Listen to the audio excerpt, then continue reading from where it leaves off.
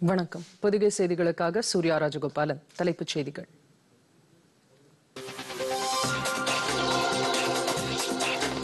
சர்வதேச செமிகண்டக்டர் உற்பத்தி தொழில் நிறுவனங்கள் இந்தியாவில் அதிக அளவில் முதலீடுகளை மேற்கொள்ள வேண்டும். பிரதமர் நரேந்திர மோடி அழைப்பு.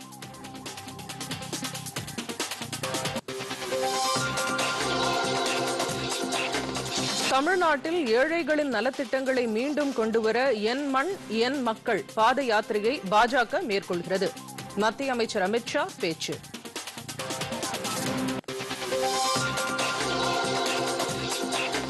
கொரோனா காலத்தில் ஏற்பட்ட சவால்களை திறம்பட கையாண்டு சர்வதேச மருந்தகமாக இந்தியா உருவெடுத்துள்ளது.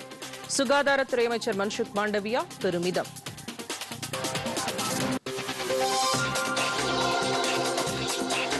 தென்னை நார் தொழில் நிறுவனங்களின் கோரிக்கைகளை பரிசீலிக்க உயர்மட்ட நிபுணர் குழு. முதலமைச்சர் மு.க. ஸ்டாலின் அறிவிப்பு.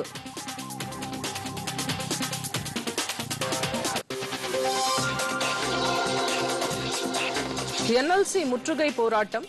பொது அமைதிக்கு குந்தகம் விளைவித்தால் அரசு கடும் நடவடிக்கை எடுக்கும் என அமைச்சர் தங்கம் தென்னரசு பேட்டி.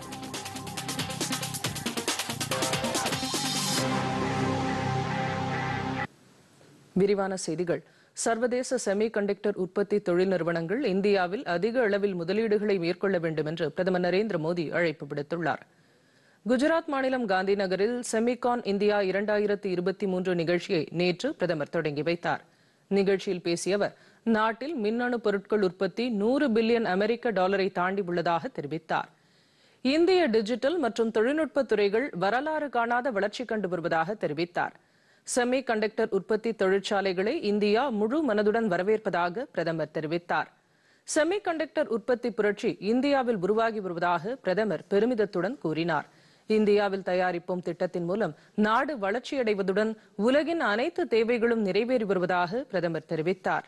भारत का इलेक्ट्रॉनिक्स प्रोडक्शन $30 बिलियन से भी कम था. आज ये बढ़कर $100 बिलियन को भी पार कर गया है.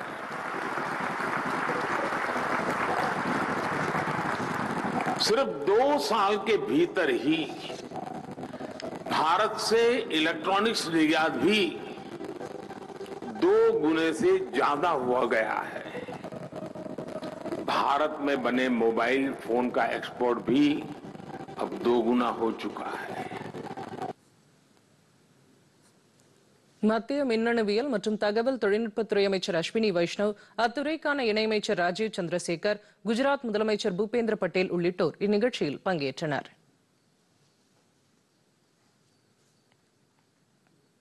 புதுப்பிக்கத்தக்க எரிசக்தி திறன் கொண்ட உலகின் 5 முன்னணி நாடுகளில் ஒன்றாக இந்தியா திகழ்வதாக பிரதமர் நரேந்திர மோடி புகழாரம் சூட்டியுள்ளார். G20 நாடுகளின் சுற்றுச்சூழல் மற்றும் பருவநிலை பணிக்குழு கூட்டம் சென்னையில் நடைபெற்றது. இந்த 3 நாள் கூட்டத்தின் இறுதி நாளான நேற்று G20 சுற்றுலா அமைச்சர்களின் ஆலோசனைக் கூட்டமும் நடைபெற்றது. இந்த கூட்டத்தில் பிரதமரின் காணொலி உரை ஒலிபரப்பப்பட்டது. அதில் 2070ஆம் ஆண்டிற்குள் கார்பன் உமிழ்வில்லா இந்தியாவை உருவாக்க இலக்கு நிர்ணயித்திருப்பதாக கூறினார். புதுப்பிக்கத்தக்க எரிசக்தி பயன்பாட்டை அதிகரிக்க மத்திய அரசு முனைப்பான நடவடிக்கைகளை மேற்கொண்டு வருவதாக குறிப்பிட்ட பிரதமர், இதன் பயனாக உலகின் முன்னணி நாடுகளில் இந்தியாவும் ஒன்றாக இருப்பதாக தெரிவித்தார். சர்வதேச அளவிலான சூரிய ஒளி சார்ந்த ஒத்துழைப்பு, தொழில் முன்னேற்றத்திற்கான நடவடிக்கைகள் போன்றவற்றில் இந்தியா தொடர்ந்து பங்காற்றி வருவதாக கூறினார். நாதந்தி சத்யம் खलुवारिवाह परोपकाराय सताम विभूतयः. That is, neither rivers drink their own water, nor trees eat their own fruits. Clouds also do not consume grains produced by their water. Nature provides for us. We must also provide for nature. Protecting and caring for Mother Earth is our fundamental responsibility.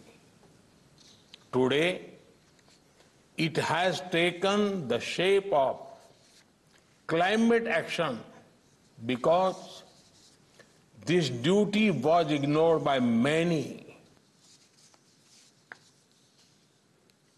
இந்நிகழ்ச்சியில் பேசிய மத்திய சுற்றுச்சூழல் துறை அமைச்சர் பூபேந்திர யாதவ் வறுமை ஒழிப்பு, உணவு பாதுகாப்பு, புதுப்பிக்கத்தக்க எரிசக்தி பயன்பாடு ஆகியவற்றுக்கு முக்கியத்துவம் அளித்து G20 நாடுகள் செயல்பட வேண்டும் என்று தெரிவித்தார். And one family with one future. We should continue to work together to overcome any differences and unite for a common vision of a sustainable and resilient world. At the Indonesian Climate and Environment Ministerial meeting in 2022, we affirmed the importance of an approach that integrates jobs, growth, and sustainability along with equitable distribution of resources. Now, we must further strengthen our collective understanding of pressing climate and environmental challenges and how we can lead global efforts in tackling them. இந்த கூட்டத்தில் G20 உறுப்பு நாடுகளைச் சேர்ந்த பிரதிநிதிகள், சிறப்பு அழைப்பாளர்கள், சர்வதேச அமைப்புகளைச் சேர்ந்த பிரதிநிதிகள் உட்பட 300க்கும் மேற்பட்டோர் பங்கேற்றுள்ளனர்.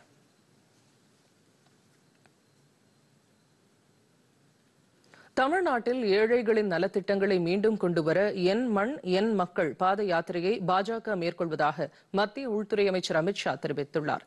ராமேஸ்வரத்தில் நடைபெற்ற தமிழ்நாடு பாஜக தலைவர் அண்ணாமலை மேற்கொள்ளும் என் மண் என் மக்கள் பாத யாத்திரையை அமித்ஷா தொடங்கி வைத்து சிறிது தூரம் நடந்து சென்றார்.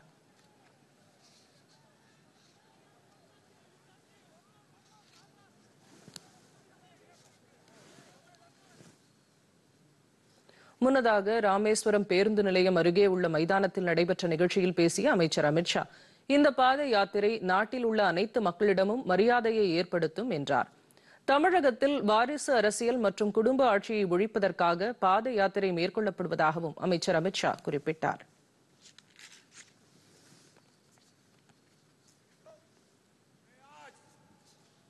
कांग्रेस पार्टी और तमिलनाडु के मुख्यमंत्री स्टालिन जी को कहना चाहता हूं, नाम बदलने से कुछ नहीं होता।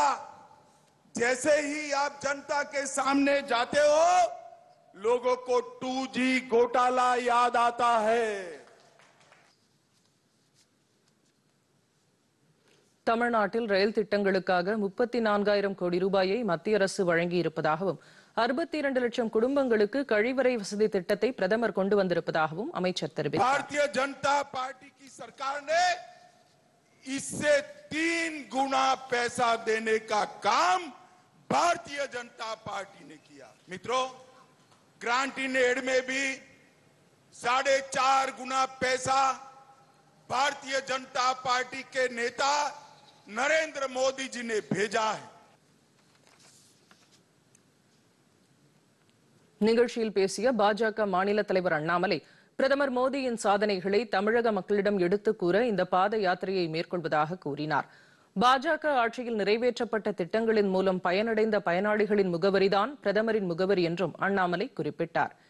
2024ஆம் ஆண்டு தேர்தலில் தேசிய ஜனநாயக கூட்டணி வெற்றி பெற்று 400 எம்பிக்கள் நாடாளுமன்றத்திற்கு செல்வார்கள் என்று அண்ணாமலை நம்பிக்கை தெரிவித்தார். பாரதிய ஜனதா கட்சியினுடைய ஒரு தொண்டனுடைய யாத்திரை, தேசிய ஜனநாயக கூட்டணியில் இருக்கக்கூடிய தலைவர்கள் ஆசீர்வாதத்தோடு நடக்கக்கூடிய இந்த யாத்திரை, நம் அனைவரும் கூட பட்டி தொட்டி எல்லாம் ஒரு வீட்டிற்கும் கூட ஏறி இறங்க வேண்டிய காலம் நமக்கு இருக்கிறது. சகோதர சகோதரிகளை, ஏற வேண்டும், இறங்க வேண்டும், மக்களிடம் பேச வேண்டும். மோடி அவர்கள் செய்திருக்கக்கூடிய சாதனைகளை பட்டி தொட்டி எல்லாம் எடுத்துச் சொல்ல வேண்டிய கட்டாயம் நமக்கு இருக்கிறது. தமிழகத்திற்கு மட்டும் 9 ஆண்டுகளே 10,76,000 கோடி ரூபாய் தமிழகத்திற்கு வந்திருக்கிறது. எந்த ஆட்சியிலும் வராத ஒரு பணம் இது, எந்த ஆட்சியிலும் வராத திட்டங்கள் இங்கே வந்திருக்கிறது. எல்லாவற்றையும் தாண்டி prime minister Modiji is a Tamilian at heart. இந்தியாவிலே இதுவரை யாராவது ஒரு பிரதமர். இந்நிகழ்ச்சியில் மத்திய தகவல் ஒலிபரப்புத்துறை இணையமைச்சர் எல் முருகன், மாநில பாஜக நிர்வாகிகள் மற்றும் கூட்டணி கட்சியினர் பங்கேற்றனர். இதனிடையே உள்துறை அமைச்சர் அமித்ஷா ராமநாத சுவாமி திருக்கோவிலில் இன்று சுவாமி தரிசனம் செய்தார். மத்திய தகவல் ஒலிபரப்பு, மீன்வளம், கால்நடை பராமரிப்பு மற்றும் பால்வளத்துறை இணையமைச்சர் எல் முருகன், பாஜக மாநில தலைவர் அண்ணாமலை உள்ளிட்டோரும் சுவாமி தரிசனம் செய்தனர். ரசாயனம் மற்றும் பெட்ரோ ரசாயன தொழில் நிறுவனங்கள் இந்திய பொருளாதார வளர்ச்சியில் முக்கிய பங்கு வகிப்பதாக மத்திய வர்த்தகம் மற்றும் தொழில்துறை அமைச்சர் பியூஷ் கோயல் தெரிவித்துள்ளார். புதுதில்லியில் நடைபெற்ற சர்வதேச மாநாட்டில் பங்கேற்று பேசிய அவர் தடையில்லா வர்த்தக ஒப்பந்தங்கள் ஏற்றுமதி துறைக்கு மிகுந்த பயனளித்து வருவதாக தெரிவித்தார். ரசாயன உற்பத்தி தொழில் முதலீடுகளை ஈர்க்க இத்தகைய ஒப்பந்தங்கள் உதவிகரமாக உள்ளது என்றார். எதிர்கால தலைமுறையினரின் நலனை கருத்தில் கொண்டு இன்று நாம் மேற்கொள்ளும் நடவடிக்கைகள் அமைய வேண்டும் என்றும் அமைச்சர் பியூஷ் கோயல் வலியுறுத்தினார். And couple all of that with technology and sustainability. I think there's nobody in the world who can compete with India. We have the labor arbitrage, we have our skill and talent arbitrage, we have the democratic framework in which we are working, which strengthens the trust factor that the world has in India. We have the demographic dividend, 140 crore Indians with the youngest population amongst the large countries for the next 3 decades. So a young, vibrant population aspiring for a better quality of life, connected with the best things in the world, internet, television, all of them giving exposure to our young boys and girls who don't settle for anything but the best, who want to contribute with their ideas. Corona காலத்தில் ஏற்பட்ட சவால்களை திறம்பட கையாண்டு சர்வதேச மருந்தகமாக India உருவெடுத்துள்ளதாக சுகாதாரத்துறை அமைச்சர் மன்சுக் மாண்டவியா தெரிவித்துள்ளார். ரசாயனம் மற்றும் பெட்ரோ ரசாயன உற்பத்தி நிறுவனங்களுக்கான சர்வதேச மாநாட்டில் பங்கேற்று பேசிய அமைச்சர் மருந்து உற்பத்தியில் முன்னணி நாடாக திகழ்ந்ததற்கு இந்தியாவிற்கு வாய்ப்புகள் அதிகரித்துள்ளது என்றும் அதனை முறையாக பயன்படுத்தி உலகின் மருந்து தேவைகளை நாம் நிறைவேற்ற வேண்டும் என்றும் அமைச்சர் வலியுறுத்தினார். தற்சார்பு நிலையை அடையும் நோக்கில் இலக்கு நிர்ணயித்து நாம் செயல்பட வேண்டும் என்றும் மத்திய அரசு மருந்து உற்பத்தி நிறுவனங்களுக்கு அனைத்து வகையிலும் உறுதுணையாக உள்ளது என்றும் அவர் கூறினார். புதுமையான மற்றும் நிரந்தர தீர்வுகளை வழங்கக்கூடிய சிந்தனைகளுக்கு மத்திய அரசு எப்போதும் ஆதரவு வழங்கும் என்றும் அமைச்சர் தெரிவித்தார்.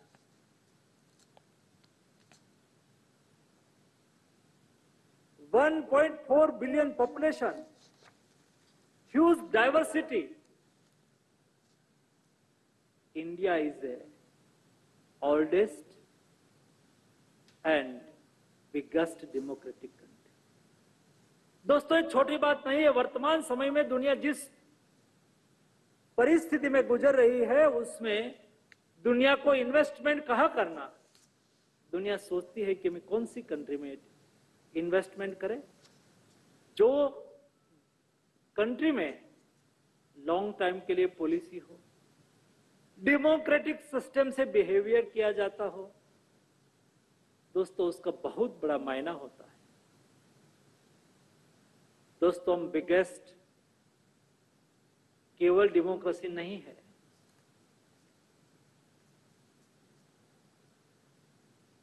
மணிப்பூர் விவகாரம் தொடர்பாக நாடாளுமன்றத்தில் எதிர்க்கட்சிகள் நேற்று கூச்சல் குழப்பத்தில் ஈடுபட்டனர்.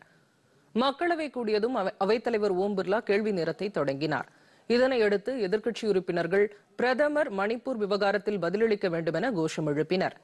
நம்பிக்கையில்லா தீர்மானத்தை மக்களவைத் தலைவர் ஓம் பிர்லா ஏற்றுக்கொண்டுள்ள நிலையில் உடனடி விவாதத்தை நடத்த வேண்டும் என எதிர்க்கட்சி உறுப்பினர்கள் அமளியில் ஈடுபட்டனர். இதனைத் தொடர்ந்து மக்களவை திங்கட்கிழமை காலை 11 மணி வரை ஒத்திவைக்கப்பட்டது.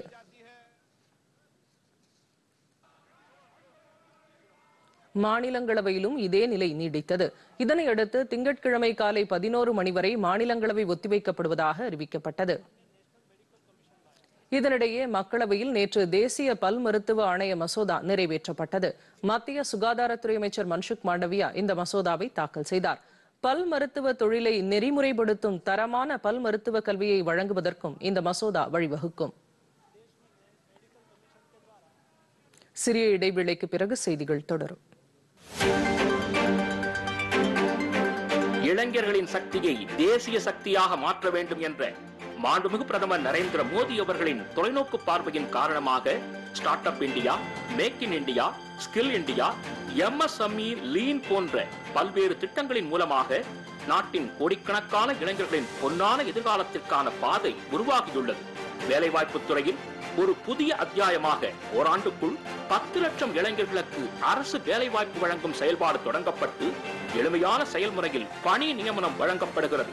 வேலைவாய்ப்பு முகாம்களில் இளைஞர்களுக்கான வேலைவாய்ப்பு ரயில்வே துறை, வங்கித்துறை, அஞ்சல் துறை, பாதுகாப்புத்துறை, உயர்கல்வி, உள்துறை, சுகாதாரத்துறை போன்ற துறைகளில் இதன் மூலம் 2024-25க்குள் 5 டிரில்லியன் பொருளாதாரம் என்ற இலக்கை நோக்கி இந்தியா விரைவாக முன்னேறி செல்கிறது. எனவே இளைஞர்களே, வேலைவாய்ப்பு முகாம்களில் பங்கு கொண்டு பயன் பெறுங்கள்.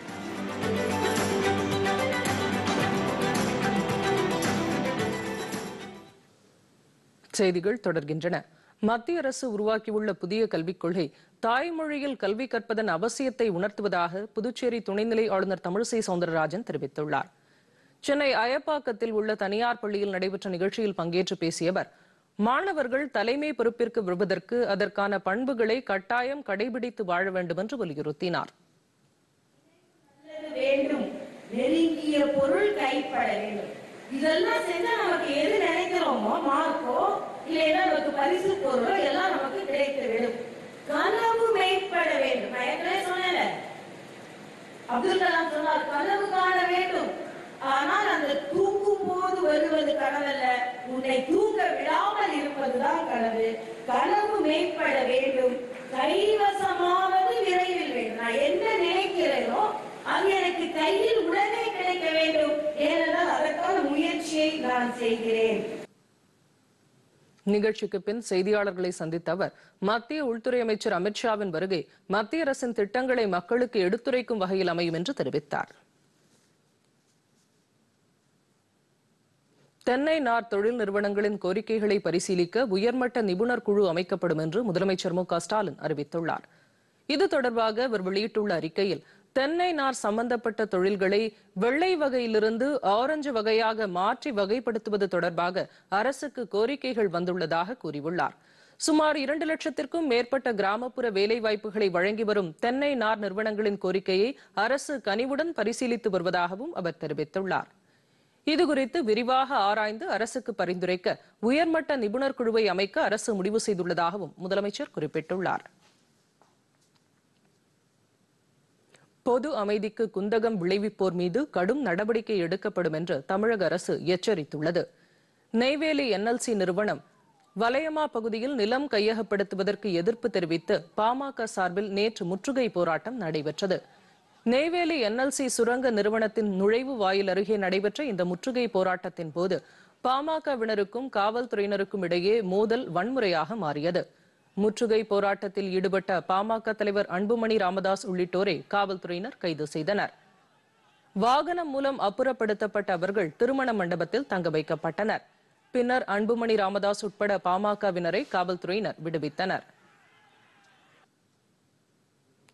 இந்நிலையில் NLC நிறுவனத்திற்கு எதிரான பாமக போராட்டம் குறித்து செய்தியாளர்களிடம் பேசிய அமைச்சர் தங்கம் தென்னரசு, பாமகவினர் கற்களை வீசி தாக்கியதில் போலீசார் காயமடைந்ததாகவும் நிலைமை தற்போது கட்டுக்குள் கொண்டுவரப்பட்டுள்ளதாகவும் தெரிவித்தார். பரவனாறு மாற்றுப்பாதை மிக முக்கியமானது என்றும் அதை செய்தால்தான் மற்ற பணிகளை முடிக்க முடியும் என்றும் அவர் கூறினார். இந்த பிரச்சினை குறித்து மாவட்ட நிர்வாகத்திடம் பேசப்பட்டுள்ளதாகவும் அமைச்சர் தெரிவித்துள்ளார். ஜனநாயக ரீதியிலான அமைதி போராட்டம் என்பதால் அனுமதி அளிக்கப்பட்டதாகவும் பொது அமைதிக்கு குந்தகம் விளைவிப்போர் மீது கடும் நடவடிக்கை எடுக்கப்படும் என்றும் அமைச்சர் குறிப்பிட்டார்.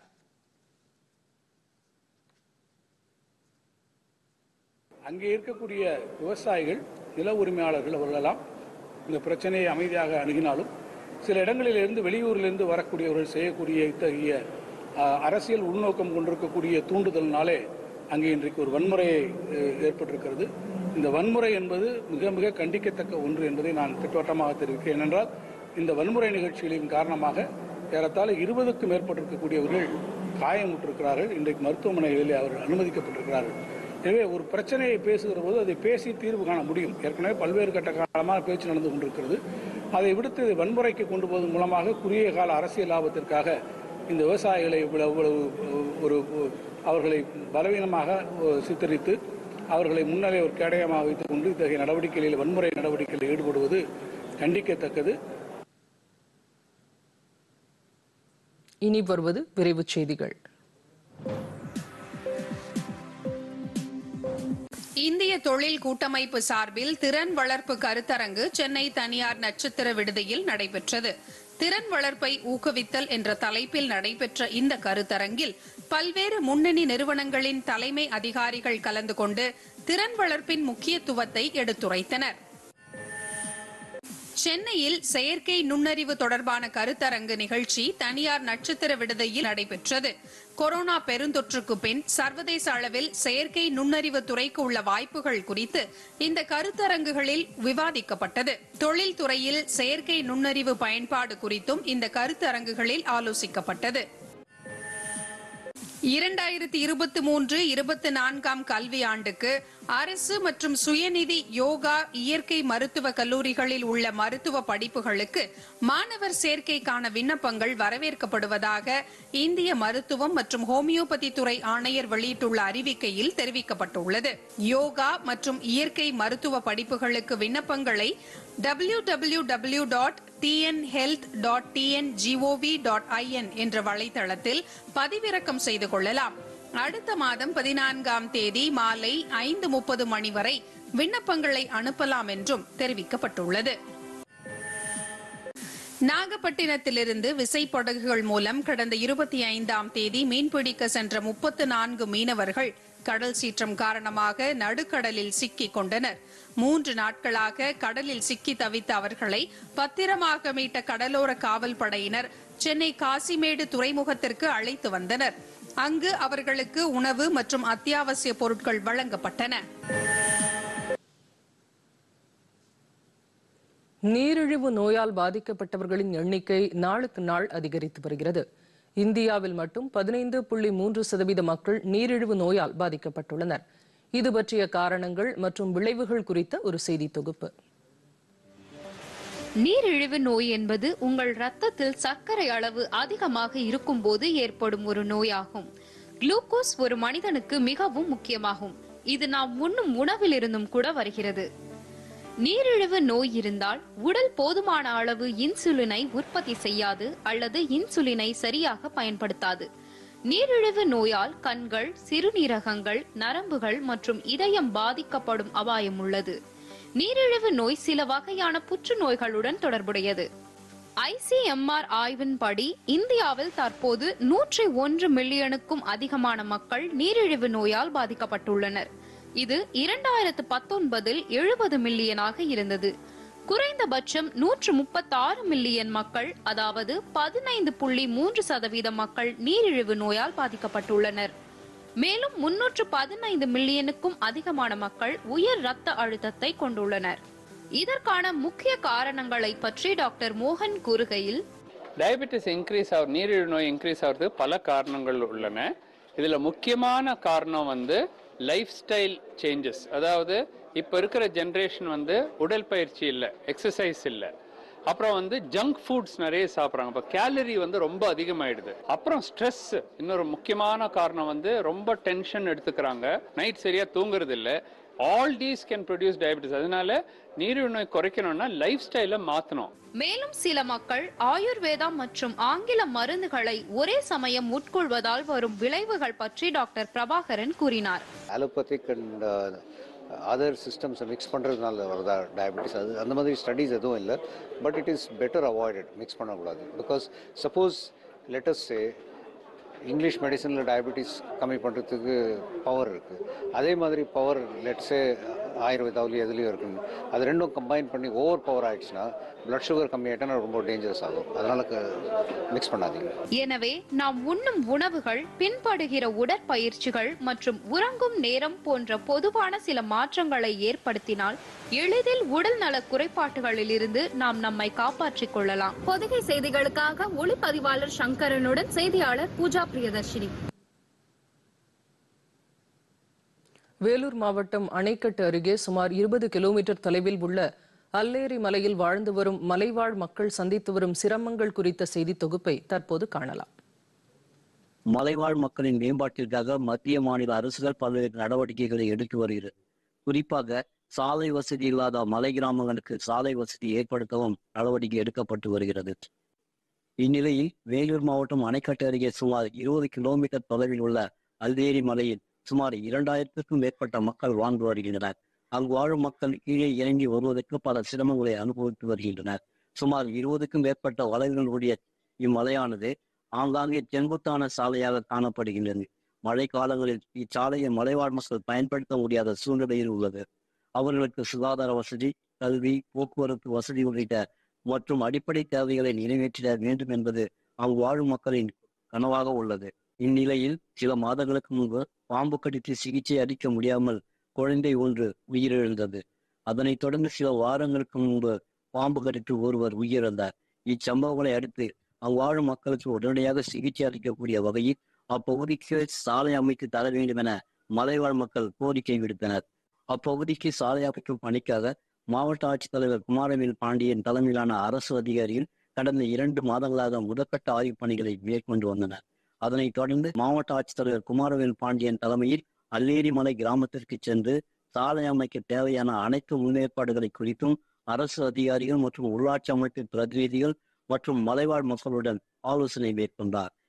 இது குறித்து மாவட்ட ஆட்சித்தலைவர் குமாரவேல் பாண்டியன் தெரிவிக்கையில், முதலுதவி செய்தும் அவங்க உரிய காலத்துல மருத்துவமனைக்கு செல்ல இயலாத ஒரு காரணத்தால அவர்கள் அந்த பாம்பு கடிக்கு பலியானார்கள் அப்படிங்கிறது ஒரு துக்ககரமான சம்பவம். அதன் தொடர்ச்சியாக கட்டாயமாக இங்க இருக்கக்கூடிய மக்கள் என்னென்ன கோரிக்கை வச்சிருக்காங்க, எங்களுக்கு சாலை வசதி வேணும், உடனடியா நாங்க இங்கிருந்து கீழே இறங்கி ஆஸ்பத்திரிக்கு போறதுக்கு சாலை வசதி வேணும், இந்த கிராமத்துக்கு கட்டாயமா சாலை அமைச்சு கொடுக்கறதுக்கு உண்டான அனைத்து பணிகளையும் செய்து கொண்டு இருக்கிறோம். மத்திய மாநில அரசுகள் மலைவாழ் மக்களுக்கு சாலை, மருத்துவ வசதி, கல்வி உள்ளிட்ட பல்வேறு அடிப்படை வசதிகளை மேம்படுத்தி தர வேண்டும் என அப்பகுதி மக்களும் கேட்டுக்கொண்டனர். ஒரு 80 வருஷமா இருக்கிறோம், எங்களுக்கு மின்சார வசதி கம்மி, கிணறு இல்லை, ஓட தண்ணி தான் சாப்பிட்டு வருகிறோம், பள்ளி பசங்க படிச்சிருக்காங்க, வேலை வாய்ப்பு இல்லை, இதெல்லாம் செஞ்சு கொடுத்தா எங்களுக்கு ரொம்ப நல்லமா இருக்கும் சார். மலைவாழ் மக்களின் மேம்பாட்டிற்காக மத்திய மாநில அரசுகள் பல்வேறு நடவடிக்கைகளை எடுத்து வருகிறது. சாலை அமைக்கும் பணிகள் முழுவதுமாக நிறைவு பெற்றுவிட்டால் மலைவாழ் மக்களுக்கு எட்டாக்கனியாக இருந்த கல்வி, சுகாதாரம் உள்ளிட்ட அடிப்படை வசதிகள் அவர்களுக்கு எளிதாக கிடைக்கும் என்பதில் ஐயமில்லை. பொதிகை செய்திகளுக்காக அல்லேரி மலையிலிருந்து மோகன். தாய்வான் நாட்டிற்கு கூடுதல் ராணுவ நிதியுதவி வழங்கப்படும் என அமெரிக்கா அறிவித்துள்ளது. இது தொடர்பாக வெள்ளை மாளிகையில் வெளியிட்டுள்ள செய்திக்குறிப்பில் 345 மில்லியன் அமெரிக்க டாலர் நிதியுதவியை வழங்க அதிபர் ஜோ பைடன் ஒப்புதல் வழங்கியுள்ளதாக தெரிவிக்கப்பட்டுள்ளது. சீனா, தைவான் இடையே மோதல் போக்கு நிலவும் நிலையில் அமெரிக்காவின் இந்த நடவடிக்கை முக்கியம் வாய்ந்ததாக பார்க்கப்படுகிறது. 2023ஆம் ஆண்டு அமெரிக்க பட்ஜெட்டில் தைவானுக்கு $1 பில்லியன் அமெரிக்க டாலர் அளவிற்கு ராணுவ நிதியுதவி வழங்க முடிவு செய்யப்பட்டது குறிப்பிடத்தக்கது. ஜப்பான் ஓபன் பேட்மிண்டன் போட்டியில் இந்தியாவின் லக்ஷயா சென் அரையிறுதி சுற்றுக்கு முன்னேறியுள்ளார். காலிறுதி சுற்று ஆட்டம் ஒன்றில் லக்ஷயா சென் ஜப்பானின் கோகி வனடபேயை எதிர்கொண்டார். விறுவிறுப்பான இந்த ஆட்டத்தில் 2-0, 21-15, 21-19 என்ற செட் கணக்கில் லக்ஷயா சென் வெற்றி பெற்றார். ஆடவர் இரட்டையர் பிரிவில் இந்தியாவின் சாத்விக் சாய்ராஜ், சிராக் ஷெட்டி இணை 15-21, 25-23, 16-21 என்ற புள்ளிக்கணக்கில் சீனாவின் லீ யாங், வாங் ஜி லின் இணையிடம் தோல்வியடைந்தது. மகளிர் உலகக்கோப்பை கால்பந்து தொடரில் இன்றைய ஆட்டத்தில் ஸ்வீடன், இத்தாலி, பிரான்ஸ், பிரேசில் அணிகள் பல பரீட்சை நடத்துகின்றன. நேற்று நடைபெற்ற ஆட்டத்தில் இங்கிலாந்து அணி டென்மார்க் அணியை 1-0 என்ற கோல் கணக்கில் வீழ்த்தியது. அர்ஜென்டினா, தென்னாப்பிரிக்கா அணிகள் இடையேயான மற்றொரு ஆட்டம் 2-2 என்ற கோல் கணக்கில் சமனில் முடிவடைந்தது. மீண்டும் தலைப்புச் செய்திகள்.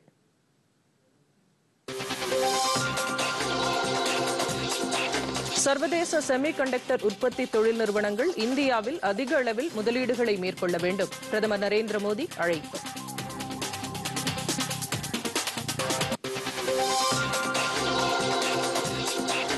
தமிழ்நாட்டில் ஏழைகளின் நலத்திட்டங்களை மீண்டும் கொண்டுவர என் மண் என் மக்கள் பாத யாத்திரையை பாஜக மேற்கொள்கிறது. மத்திய அமைச்சர் அமித்ஷா பேச்சு.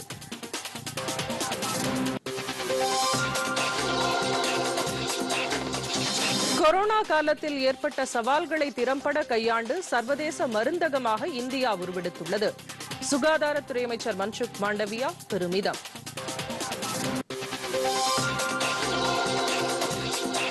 தென்னை நார் தொழில் நிறுவனங்களின் கோரிக்கைகளை பரிசீலிக்க உயர்மட்ட நிபுணர் குழு. முதலமைச்சர் மு க ஸ்டாலின் அறிவிப்பு.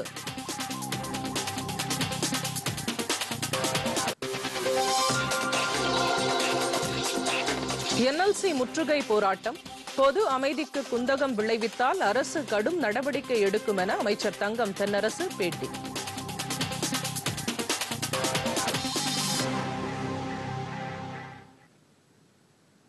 இத்துடன் இந்த செய்தி அறிக்கை நிறைவு பெற்றது. மீண்டும் செய்திகள் காலை 11 மணிக்கு. வணக்கம்.